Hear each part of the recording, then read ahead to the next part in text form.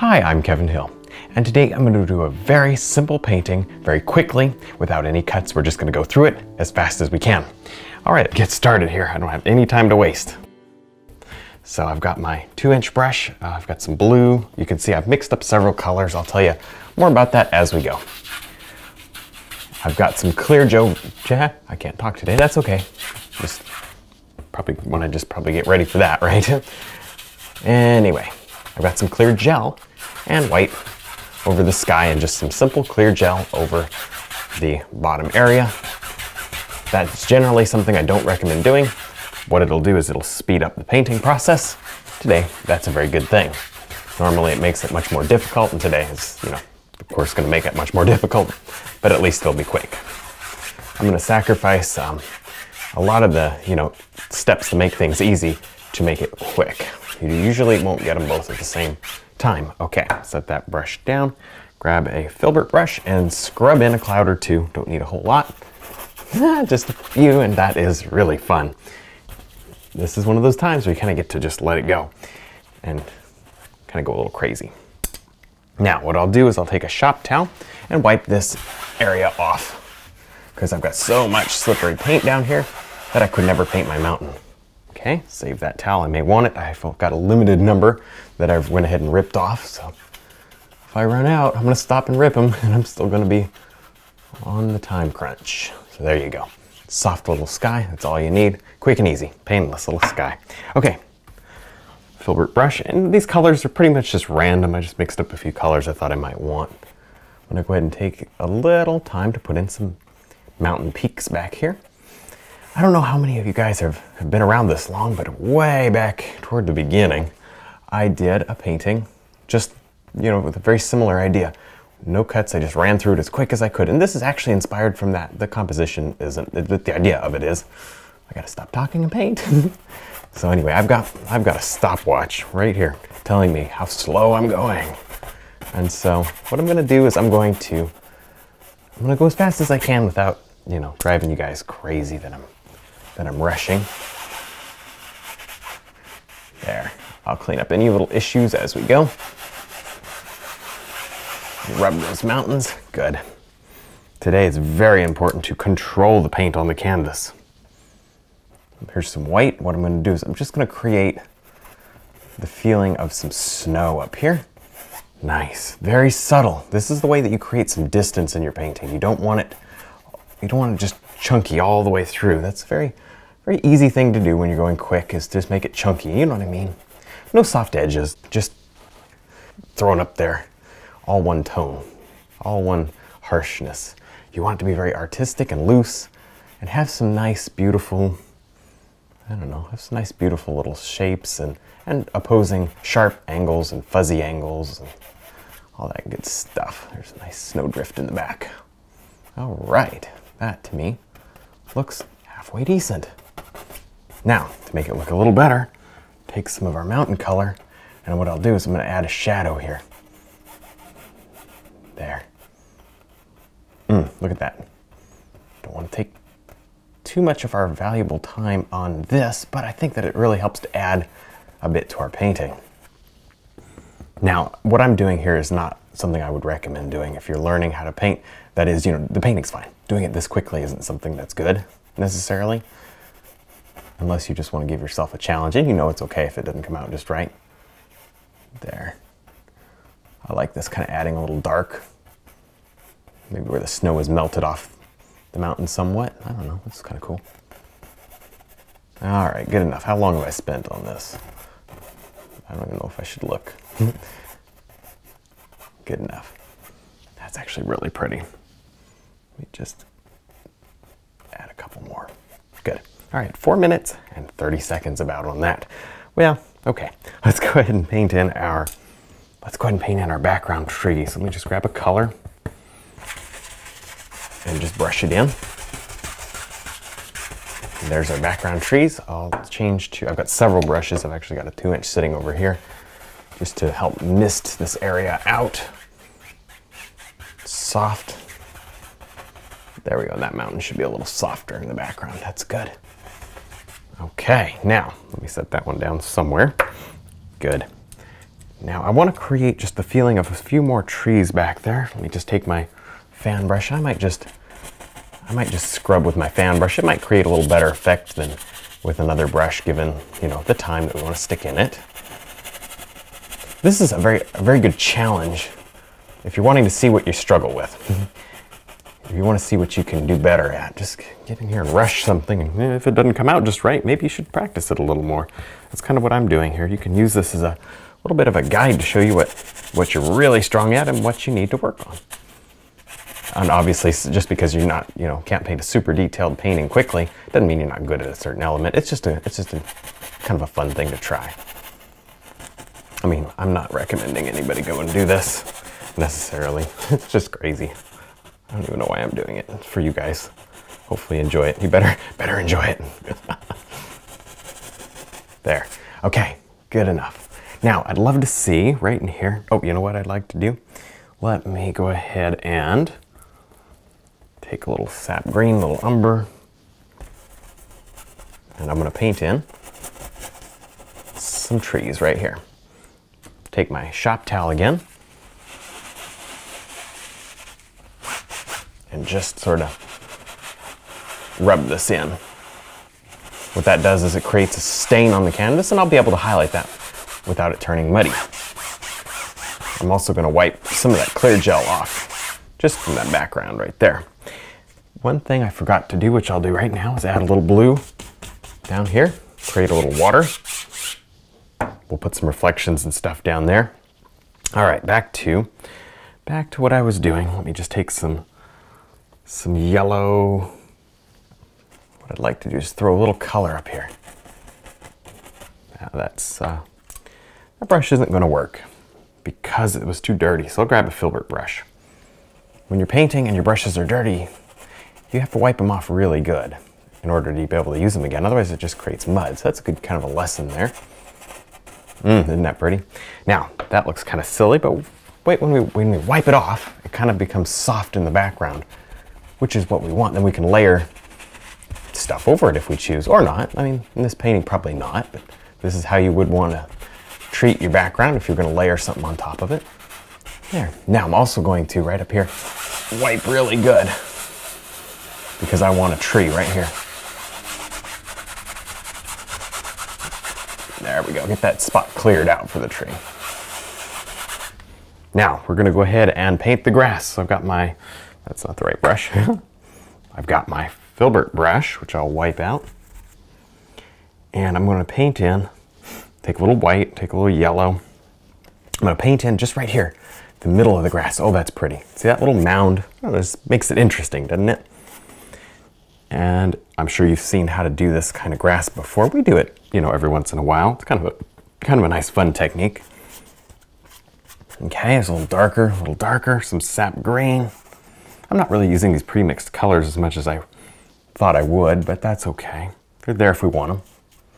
And you can do that. You know, you either buy a lot of tubes or do what I do and just mix your own. I like a limited palette, and then you just mix what you need. And you can mix it ahead of time. No rule says you can't mix it, you know, ahead of time if that's what you want to do, which maybe is a good thing, you know.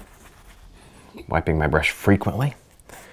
Get a little more right there. Of course, you guys know what I'm doing. If you haven't seen this technique before, you can go watch some other videos where I do it.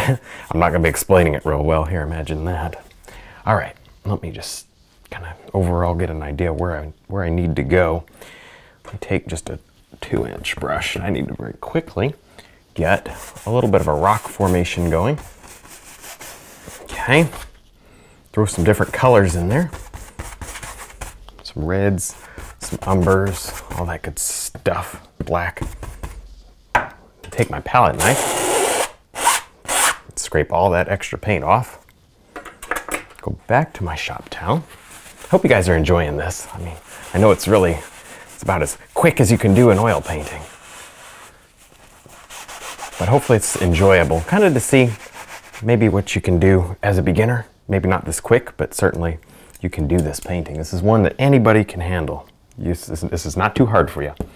I don't care if this is your first painting or fourth painting, it's fine. You guys can totally handle something like this, and it's maybe good to start somewhat simple and then move up to more challenging. You don't have to jump into the hard ones.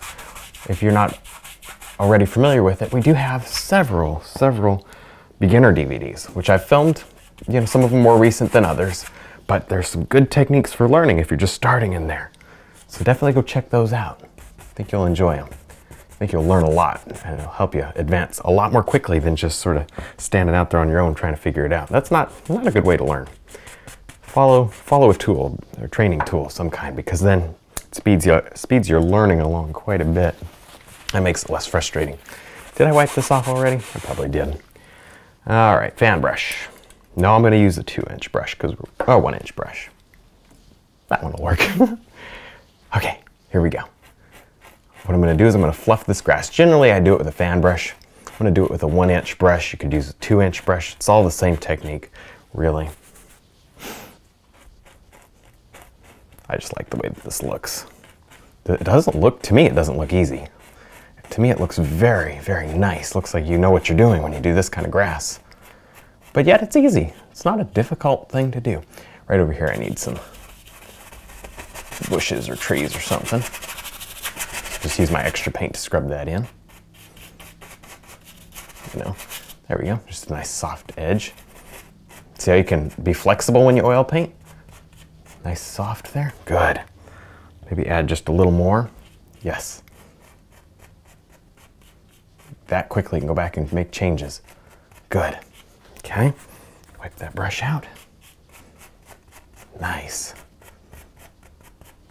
And just keep going. Right over here. Darker. See, that's nice and dark on the edges. Oh yeah. Getting some contrast. Getting some life. Good. Rocks. Time to do rocks. I'm going to take my 3/4 flat brush. Umber, yellow ochre, white. Now let's see if we can paint a rock or two. I'm not too sure how these are going to turn out, but we're going to give them a good try. How about if we do that? There, see that? Just a couple rocks. Oh, not too bad. Not too bad at all. Just sculpting my rocks. Wipe my brush, go into some of the darks. I've only got 1 3/4 brush going today. That's really kind of silly. I should have a couple, but that's what I've got. Should go get another one, but you know, there. It often helps, whether you're going for some sort of a speed challenge or if you're just painting for fun or anything, whatever you're doing, it helps to have more than one brush. Okay, more than one of each brush, I should say. Get my detail round brush, get a couple strokes of detail just to make it not look quite so sloppy. And that's all it needs, really. A little yellow ochre. Cad yellow, right there's that good highlight. Yes, okay. Blue and white, sorry if I'm not showing you my palette. Create that kind of pretty look right there. All right, there's our rock formation for today. Clean it up a little with some dark, some black on that 1-inch brush. Bring it in, you don't want it too bright down there, you want it pretty dark. Good. The other thing I'd love to see happen is just a couple of what feels like some rocks on this side, just a couple. You don't need many, just stick them kind of right there. Almost like a double load, yes. Quickly changing from one brush to another really kind of helps with the flow. I'm also going to pull down to create a nice dark reflection. Very important. Actually, most of this is going to be reflection of the land, very little reflection of the sky. Good, and then just a little reflection maybe here and there of just some light. Where's that light coming from?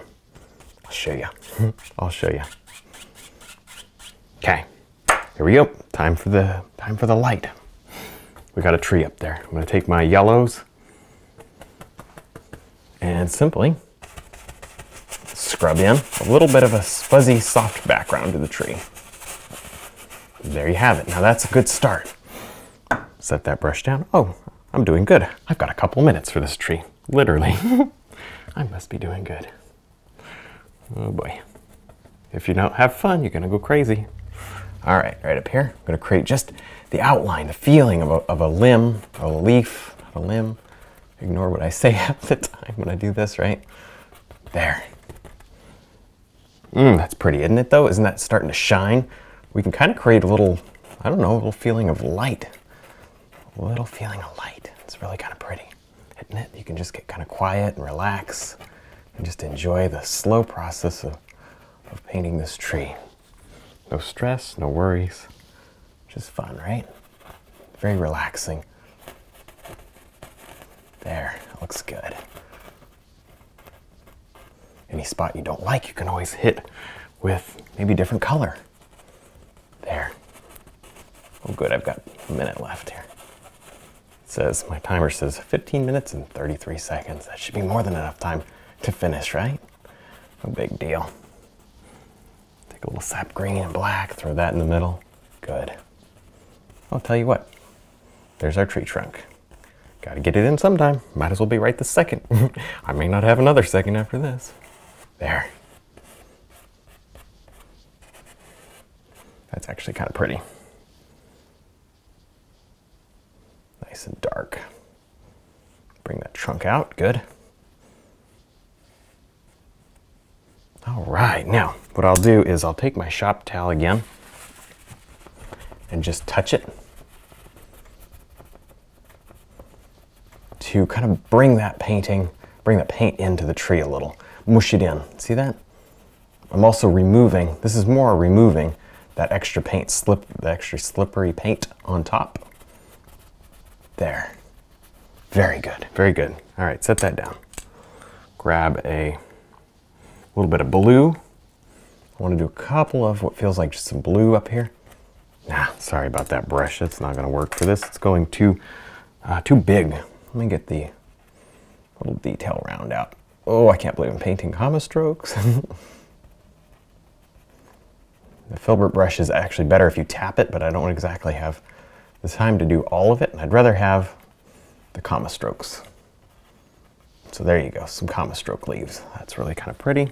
Let me grab just a little bit of yellow, white, go with a little more leaf texture right here on the end. It'll create a little more form. Stand back, make sure I like it. Actually, it's kind of pretty. A couple of yellow ochre leaves right here. Oh yes, those are good too. I like those yellow ochre leaves. Lots of paint because now it's got a stick. Nice. Now it's got a stick.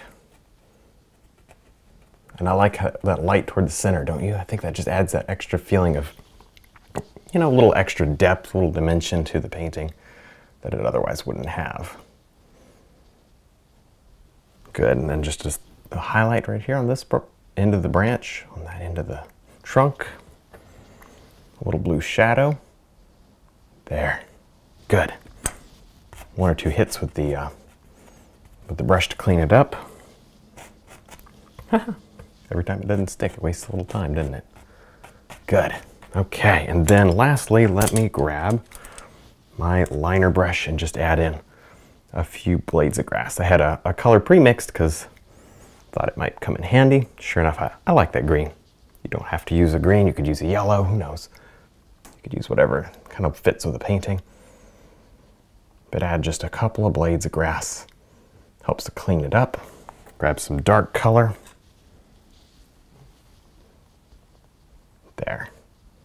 Add a stick in the tree, a couple of limbs to make it feel a little more detailed. There you go. It's those last touches that people see first, right? They really do. Okay. And that's about it. That's about all we have time for. We are done. But I think this was really fun. It was a good challenge, kind of a fun exercise, and hopefully it gives you hope. That's what I'm trying to do. I want you to see that you can do it. And you can just jump in, enjoy it. Don't do it so quick. Just practice and have a lot of fun. So I hope you guys really enjoyed seeing this. Don't forget to check out our website, DVDs, and brush line. Thanks for watching.